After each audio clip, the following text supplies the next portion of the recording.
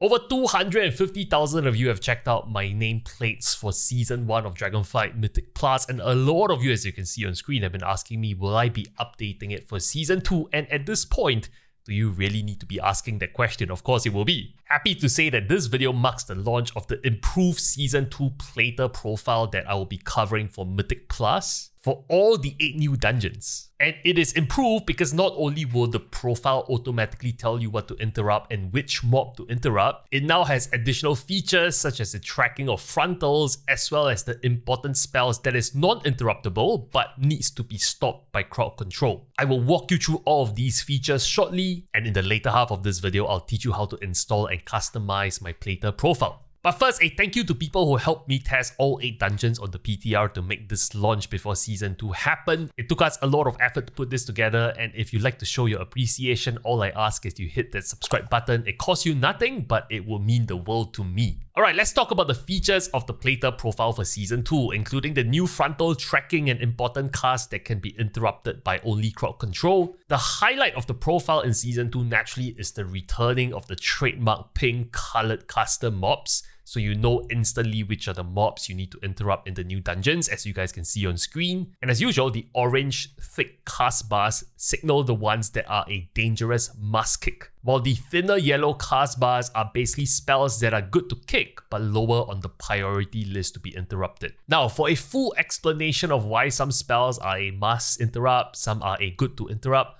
I'll leave that for the Season 2 Masterclass videos for the 8 dungeons that you can find on this channel. Also, similar to Season 1, the nameplates are color-coded for aggro. As a tank, mobs that you have aggro on are a shade of blue, while mobs you have no aggro on are red, which suggests you should grab them before the red mob deletes your party members. But don't you worry, if you are a non-tank player or if you don't like any of these colors, I'll teach you how to customize them at the later half of this video. But right now, I'm very excited to talk about the 2 new features I've added for the Plater profile in Season 2 Mythic Plus, which I think will go a very long way in elevating your park experience. First feature is the tracking of frontals, both visually and by audio cues. And let's talk about the visual cues first. All mobs that do a frontal that you need to be careful of now is marked in light blue. And when they start casting their frontals, an orange-red cast bar will flash with yellow arrows to signal that the mob is casting a frontal and you need to get the hell away from its front. On top of that, I added an audio cue that literally says front.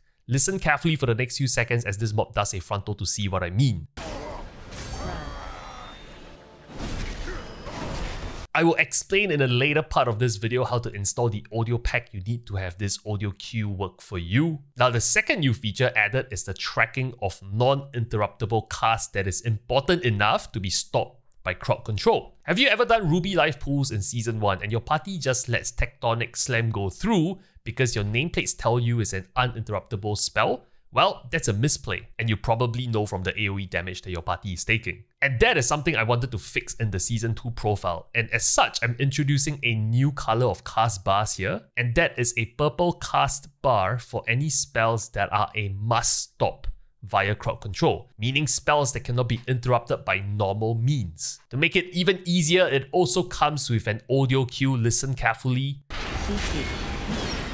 The announcer will say CC, which stands for crowd control when the cast begins. This reminds you to use whatever crowd control you have in your toolkit to stop the cast. So in essence, this improved Season 2 Plater profile not only tracks the important mobs to interrupt, but now you can dodge frontals like a pro and be pre-positioned to avoid frontals, in addition to stopping those pesky casts that cannot be interrupted but can be stopped by crowd control. I hope these features all help you climb faster and further in the Mythic Plus ladder for Season 2. And that said, now comes to the technical part of this video. How do I install everything if I'm a new user, I didn't install your profile for Season 1, as well as some FAQs about customizing scripts and colors in Plater. For demonstration purposes, I will assume you're a brand new viewer with no prior experience with add-ons. So moving on, if you'd like to replicate the audio and visual cues of my nameplate that I show in this video, there's 2 very simple steps. For step 1, if you want the audio cues like a demo in this video, you need to follow the following. Now, if you don't care about audio cues, you can just skip directly to step 2, it's timestamped in the video. And naturally, the visual cues will still work without audio cues. But if you want audio cues like the announcer saying front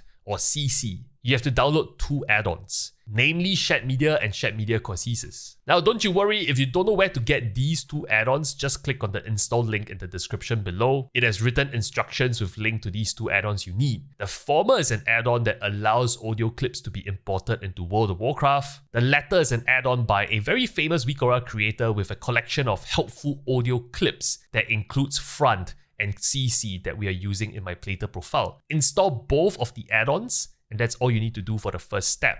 Okay, let's move on to step 2, installing the Plater profile. The very first thing you need to do under step 2 is to install the Plater add-on. And if you don't know where to find it, again, defer to the installation page that I linked in the description below. Follow the link to install Plater add-on. After you've installed the add-on and you booted up your game, the nameplates will look basically something like this, very different from what you've seen from the video so far. So the next step is to actually import my Plater profile for Season 2. Go ahead and type /Plater and press enter on the chat box, and this will basically pop up. Now I want you to click on the Profiles tab and then click on Import Profile. And it'll prompt you to paste a string here. Tap back out to the installation page for my nameplates. You want to look out for the link as you can see on the page that links out to my import strings for Plater Profile Season 2. Copy the string on the page and then you can tap back into the game and press Ctrl+V to paste all your data. And you can see at the bottom it says new profile name Quazii Plater. I'll click OK here, and after you click OK, the game will reload. Once it reloads, all the unit frames will now look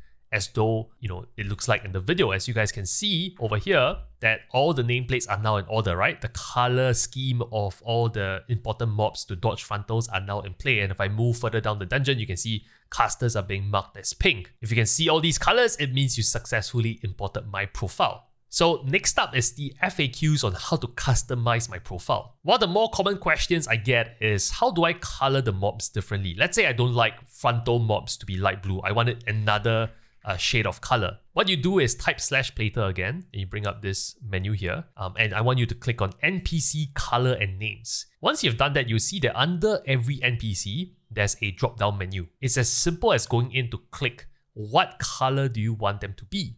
So in this case, the matron that does a frontal cleave, I want it to be represented by light green. I just click on light green and it will change, and it will basically save the data itself. You can also use this NPC color and names tab to just track what you've colored all the mobs.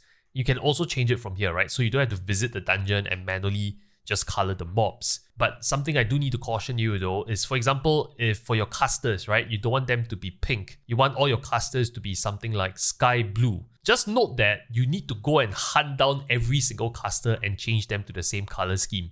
I've already done the hard work. I've colored them all in pink for you, so you don't have to do the hard work, but just keep in mind you need to kind of change everything if you're going to standardize them to a different color. While we are talking about the colors of nameplates, some people will also ask me about threat and the colors of how the nameplates will differ if you have threat or you do not have aggro on the mobs. So the way to sort this out is go to Colors and Threat tab, and you can see this is very self-explanatory.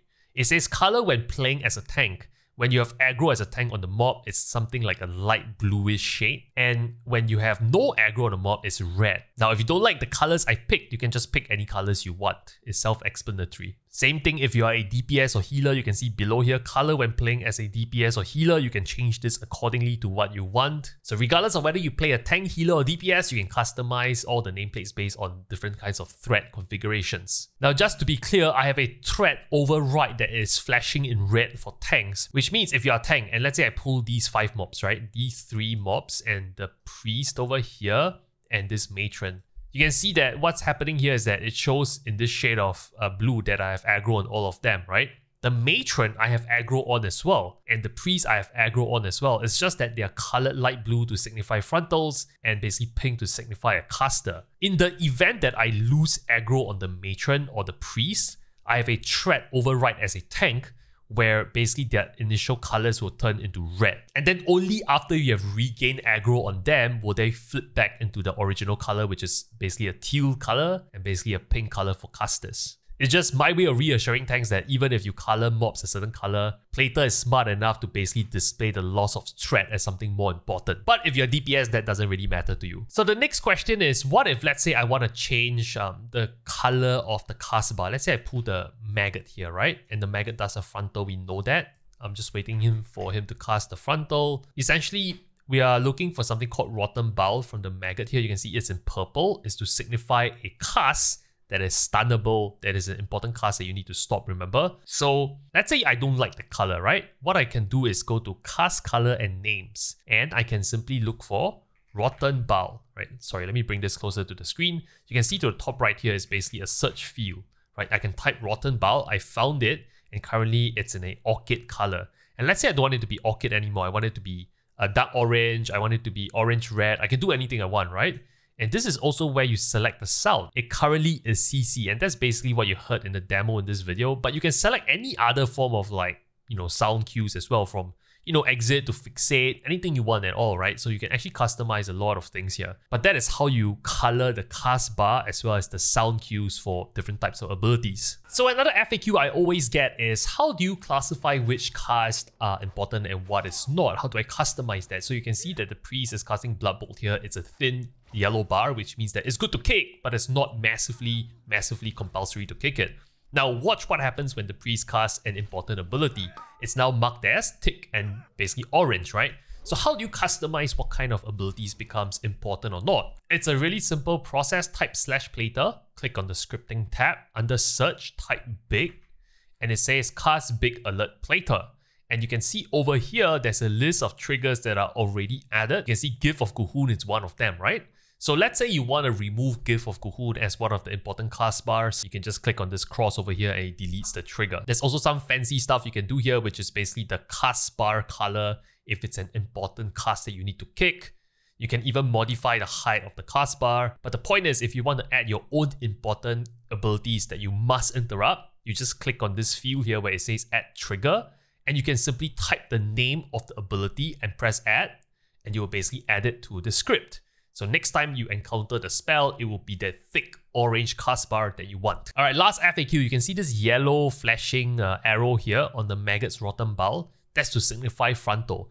Let's say you don't like this, right? You don't like this yellow flashing thing on the Savage Cleave to signify a frontal. Let's say I want to remove that. It's also very simple. Click on scripting, and then under the search field here, you type frontal, and you click on the script here that is the search result. And I want you to scroll down and find the ability that you want to remove the yellow arrows from. So in this case, if I remove Rotten Bowel by clicking on this X here, the little yellow arrows will no longer show up on the cast bar. So that's how you can customize the scripts for frontals as well if you wanted them to show this yellow flashing arrow. And with that, you now know everything in order to be a god at interrupts, dodging frontals, and stopping very important casts with crowd control. All that's left to do is to climb the Mythic Plus ladder in Season 2. If you found this video helpful, do subscribe to the channel. That will mean the world to me. I will keep you posted on Dragonflight Season 2 Mythic Plus tips. You don't want to miss that. I also stream on Twitch. Feel free to swing by to hang out. Last but not least, big thank you to my Patreon subscribers for keeping the channels alive. Have a great day, folks. I'll see you soon.